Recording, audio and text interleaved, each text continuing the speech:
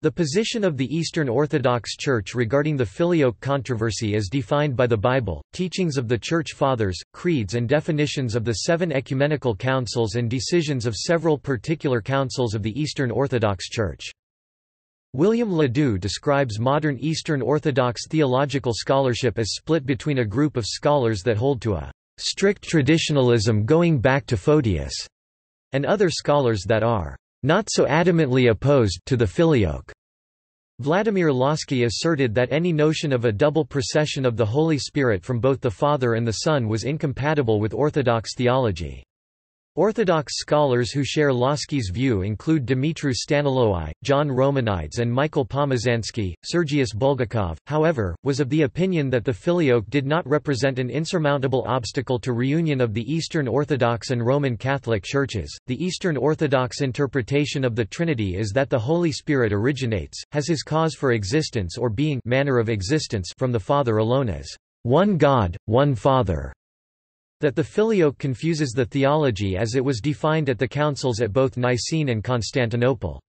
The position that having the Creed say, "the Holy Spirit which proceeds from the Father and the Son," does not mean that the Holy Spirit now has two origins, is the position the West took at the Council of Florence, as the Council declared the Holy Spirit has his essence and his subsistent being from the Father together with the Son, and proceeds from both eternally as from one principle and a single spiration. Views of Eastern Orthodox saints. The addition of the Filioque to the Niceno-Constantinopolitan Creed has been condemned as heretical by many important fathers and saints of the Eastern Orthodox Church, including Photios I of Constantinople, Gregory Palamas and Mark of Ephesus, sometimes referred to as the three pillars of orthodoxy. However, the statement "the Holy Spirit proceeds from the Father and the Son" can be understood in an orthodox sense if it is clear from the context that procession from the Son refers to the sending forth of the Spirit in time, not to an eternal, double procession within the Trinity itself. Hence, Maximus the Confessor defended the Western use of the Filioque in a context other than that of the Niceno-Constantinopolitan Creed, and defended the Filioque as a legitimate variation of the Eastern formula that the Spirit proceeds from the Father through the Son. Concordia Theological Quarterly, January to April 1995, p. 32, and cf. p. 40. Concerning the Holy Spirit, it is said not that he has existence from the Son or through the Son, but rather that he proceeds from the Father and has the same nature as the Son, is in fact the Spirit of the Son as being one in essence with him. Hierotheos Vlachis, Metropolitan of Nafpaktos, wrote that according to Eastern Orthodox tradition, Gregory of Nyssa composed the section about the Holy Spirit in the Second Ecumenical Council's Niceno-Constantinopolitan Creed of 381. Siecinski doubted that Gregory of Nyssa would have accepted the Filioque as it was later understood in the West, although he witnesses to the important truth often ignored in the East that there is an eternal, and not simply economic, relationship of the Spirit to the Son. Eastern Orthodox theology.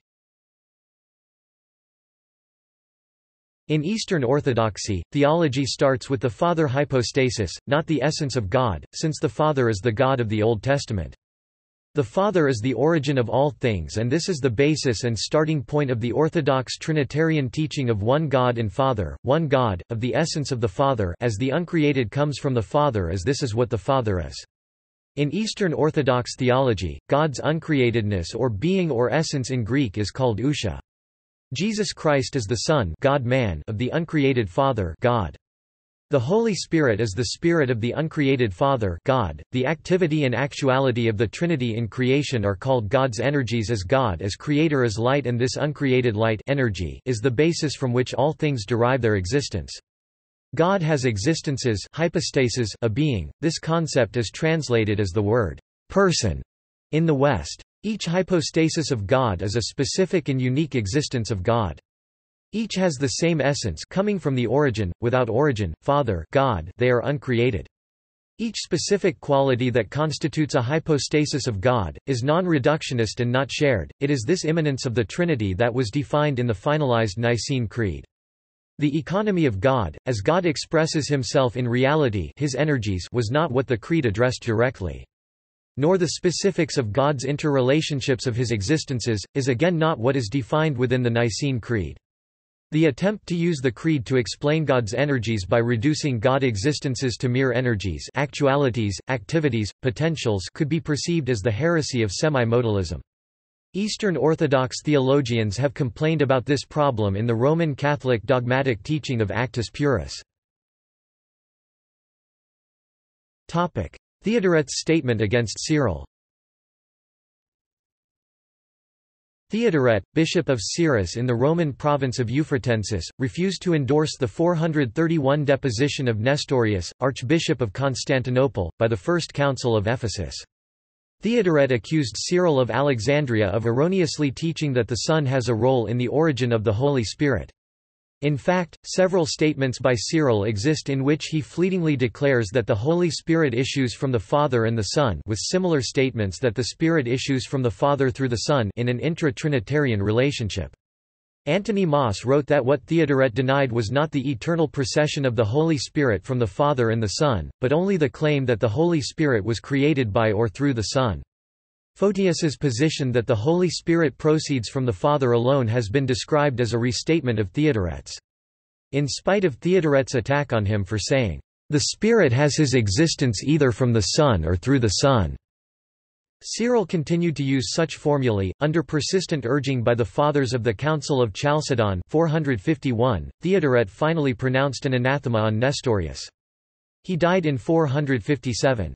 Almost exactly 100 years later, the Fifth Ecumenical Council 553 declared anathema anyone who would defend the writings of Theodoret against Saint Cyril and his 12 anathemas, the ninth of which Theodoret had attacked for what it said of the procession of the Holy Spirit. See 3-chapter controversy.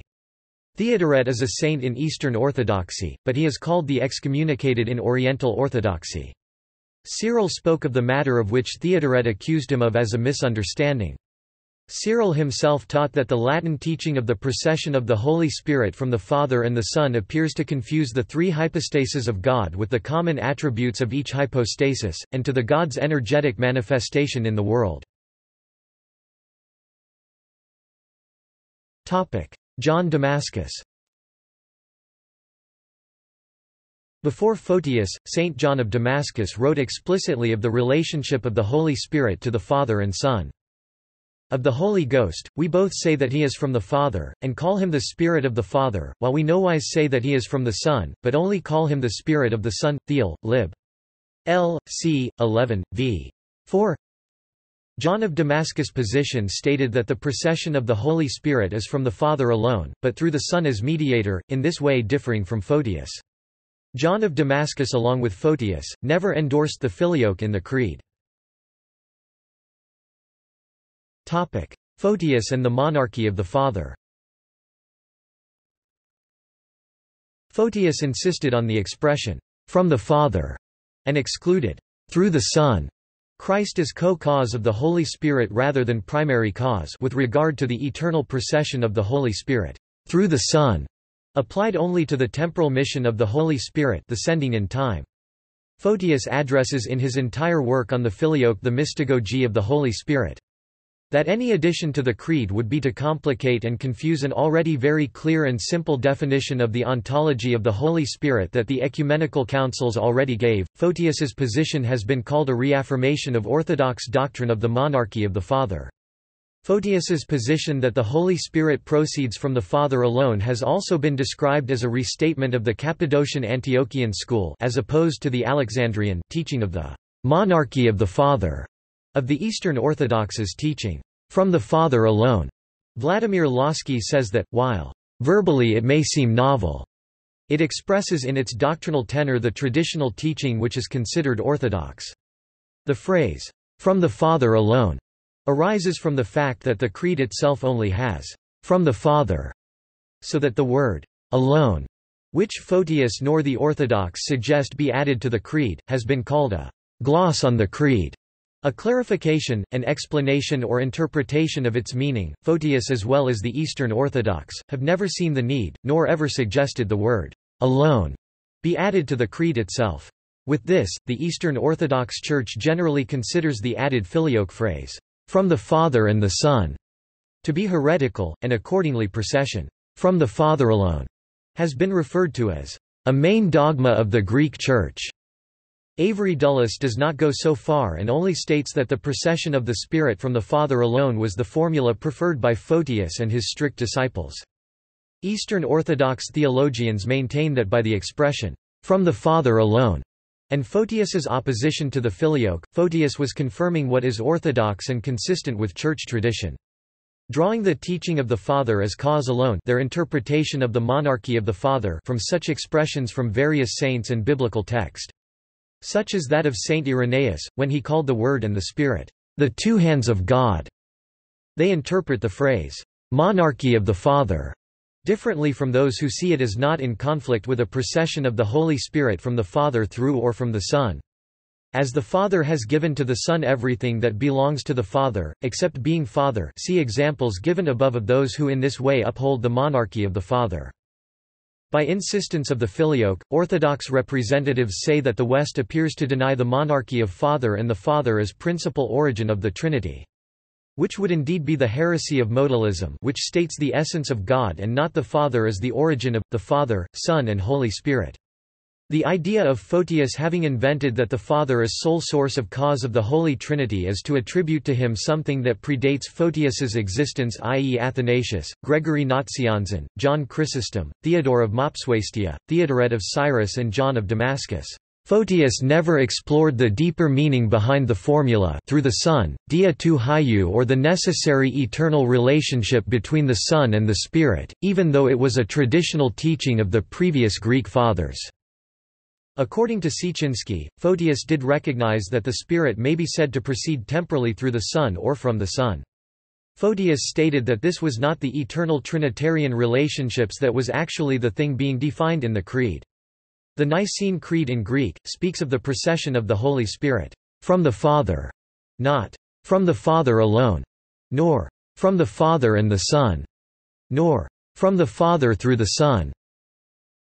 Photius taught this in light of the teachings from saints like Irenaeus, whose monarchy of the Father is in contrast to subordinationism, as the Orthodox officially condemned subordinationism in the Second Council of Constantinople. That the monarchy of Father which is in the Nicene Creed, Photius and the Eastern Orthodox endorse as official doctrine. Eastern Orthodox view of Roman Catholic theology.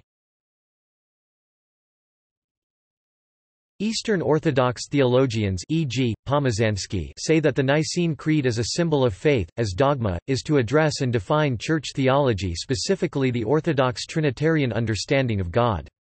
In the hypostasis of God as correctly expressed against the teachings considered outside the Church. The Father hypostasis of the Nicene Creed is the origin of all.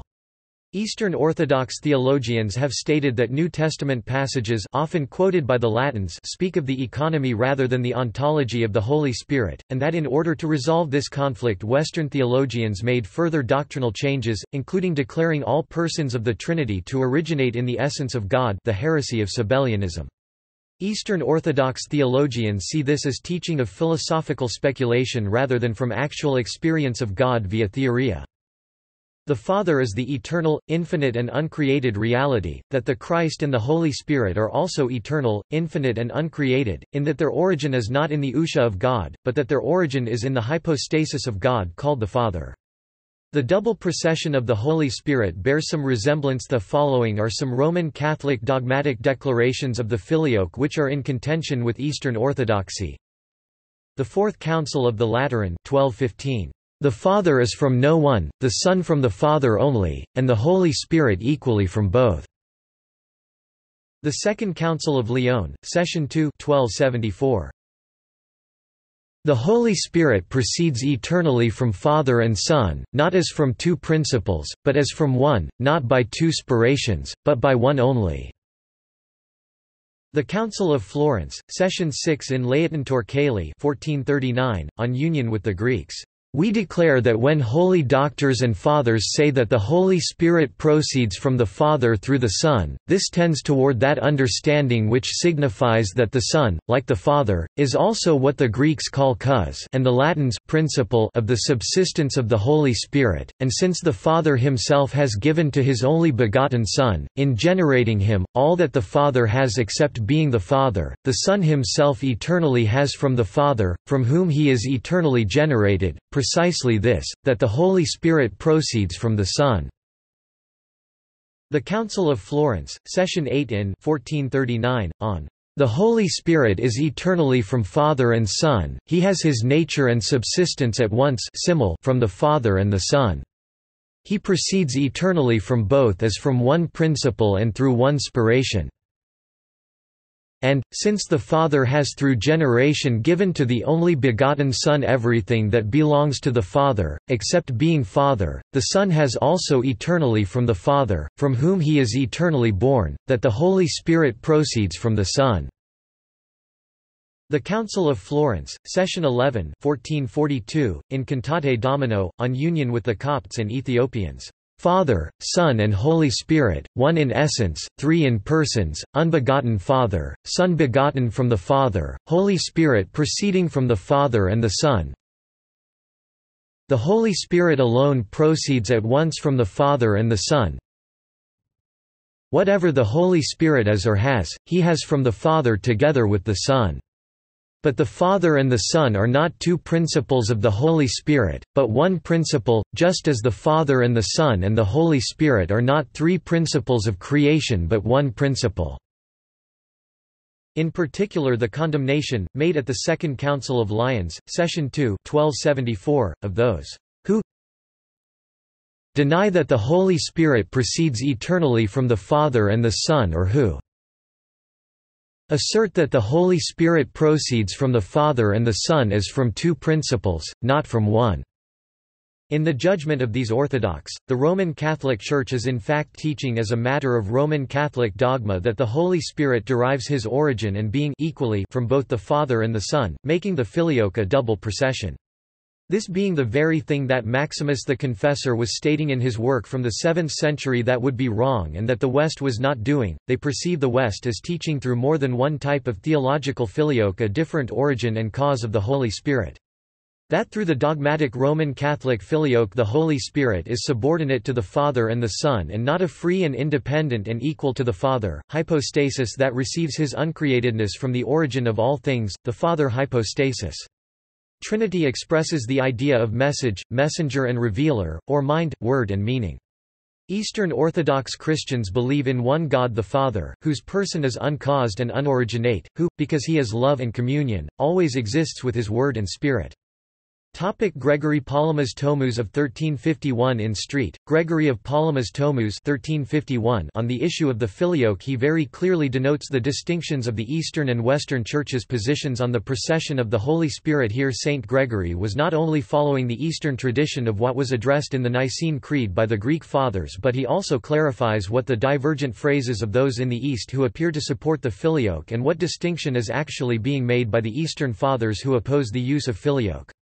The great Maximus, the holy Tarasius, and even the saintly John Damascene recognize that the Holy Spirit proceeds from the Father, from whom it subsists in terms of its hypostasis and the cause of its being. At the same time, they acknowledge that the Spirit is given, revealed, and, manifest, comes forth, and is known through the Son. Orthodox theologians who do not condemn the Filioque. Not all Orthodox theologians share the opinion of Lossky, Staniloae, Romanides, and Pomazansky, who condemn the Filioque. There is a liberal view within the Orthodox tradition which is more accepting of the Filioque. The Encyclopedia of Christian Theology mentions that Vasily Bolotov, Paul Evdokimov, I. Voronov and Bulgakov classify the Filioque as a theologimenon, a permissible theological opinion. Since a theologimenon is a theological opinion on what is defined outside of dogma, in the case of any Orthodox theologians open to the Filioque as opinion, it is unclear if they would accept that the Filioque ever be added into the Creed for the whole Church, or just something exclusive for the Latin language-based Church of the West. For Vasily Bolotov this is confirmed by other sources, even if they do not themselves adopt that opinion. Though Bolotov firmly rejects the Filioque in the procession of the Spirit from the Father, Bulgakov wrote, in The Comforter, that, the divergence expressed by the two traditions, Filioque and Dia Tun Huu, is not a heresy or even a dogmatic error. It is a difference of theological opinions which was dogmatized prematurely and erroneously. There is no dogma of the relation of the Holy Spirit to the Son, and therefore particular opinions on this subject are not heresies but merely dogmatic hypotheses, which have been transformed into heresies by the schismatic spirit that has established itself in the Church and that eagerly exploits all sorts of liturgical and even cultural differences. As an Orthodox theologian, Bulgakov acknowledged that dogma can only be established by an ecumenical council. Boris Bobrinskoy sees the Filioque as having positive theological content. Ware suggests that the problem is of semantics rather than of basic doctrinal differences. Saint Theophylact of Ohrid likewise held that the difference was linguistic in nature and not actually theological. Topic notes, topic references, topic sources, topic bibliography. This article incorporates text from a publication now in the public domain. Wood, James, ed. 1907. Filioque Controversy. The Nuttall Encyclopedia. London and New York, Frederick Warne. Filioque, article in the Oxford Dictionary of the Christian Church, Oxford University Press, 2005, p. 614. David Bradshaw. Aristotle East and West, Metaphysics and the Division of Christendom. Cambridge, Cambridge University Press, 2004, pp. 214–220. Joseph P. Farrell. God, History, and Dialectic, The Theological Foundations of the Two Europes and Their Cultural Consequences. Bound edition 1997. Electronic edition 2008. John Street H. Gibbo, The Cursus Honorum and the Western Case against Photius, Logos 37 1996, 35–73. Elizabeth Teresa Gropp. Eve Conger's Theology of the Holy Spirit, New York, Oxford University Press, 2004. See especially. pp. 75–79, for a summary of Conger's work on the Filioque. Conger is widely considered the most important Roman Catholic ecclesiologist of the 20th century. He was influential in the composition of several Vatican II documents. Most important of all, he was instrumental in the association in the West of pneumatology and ecclesiology, a new development. David Goretzky, Karl Barth on the Filioque, Farnham, UK, Ashgate, 2009. ISBN 978-0-7546-6704-9. A close examination of Karl Barth's defense of the Filioque and why his position is closer to an Eastern perspective than has typically been assumed. Richard Haw. Photius and the Carolingians, The Trinitarian Controversy. Belmont, M.A., Nordland Publishing Company, 1975. Joseph Jungmann, Pastoral Liturgy. London, Challoner, 1962. C. Christ Our God. pp. 38–48. James Licoudis. Ending the Byzantine-Greek Schism. New Rochelle, New York, 1992. An apologetic response to polemical attacks. A useful book for its inclusion of important texts and documents, see especially citations and works by Thomas Aquinas, O.P., Demetrios Kaiduns, Nikos A. Nisiotis, and Alexis Stavrovsky. The select bibliography is excellent. The author demonstrates that the Filioque dispute is only understood as part of a dispute over papal primacy and cannot be dealt with apart from ecclesiology. Bruce D. Marshall. Ex Occidente Lux, Aquinas and Eastern Orthodox Theology. Modern Theology 22-1 January, 2004, 23–50. Reconsideration of the views of Aquinas, especially on deification and grace, as well as his Orthodox critics. The author suggests that Aquinas may have a more accurate perspective than his critics, on the systematic questions of theology that relate to the Filioque dispute. Meyendorff, John 1983. Byzantine Theology, Historical Trends and Doctrinal Themes revised 2 ed. New York, Fordham University Press. Meyendorff, John 1996a. The Orthodox Church, Its Past and Its Role in the World Today revised 4th ed. Crestwood, N.Y., St. Vladimir's Seminary Press. Meyendorff, John 1996b. Rome, Constantinople, Moscow, Historical and Theological Studies. Crestwood, N.Y., St. Vladimir's Seminary Press. Aristides Papadakis. The Christian East and the Rise of the Papacy. Crestwood, N.Y., St. Vladimir's Seminary Press, 1994, pp. 232–238 and 379–408. Duncan Reid. Energies of the Spirit, Trinitarian Models in Eastern Orthodox and Western Theology, Atlanta, Georgia, Scholars Press, 1997. A. Edward Siecinski. The Use of Maximus the Confessor's Writing on the Filioque at the Council of Ferrara Florence 1438–1439, Ann Arbor, Michigan, UMI Dissertation Services, 2005. Malin H. Smith, 3. And Taking Bread, Cerularius and the Azyme Controversy of 1054. Paris, Beauchesne, 1978. This work is still valuable for understanding cultural and theological estrangement of East and West by the turn of the millennium. Now, it is evident that neither side understood the other. Both Greek and Latin antagonists assumed their own practices were normative and authentic. Timothy Callistos Where? The Orthodox Way. Revised edition. Crestwood, New York, 1995, pp. 89–104. External links. Filioque at Orthodox Wiki. Christian Cyclopedia entry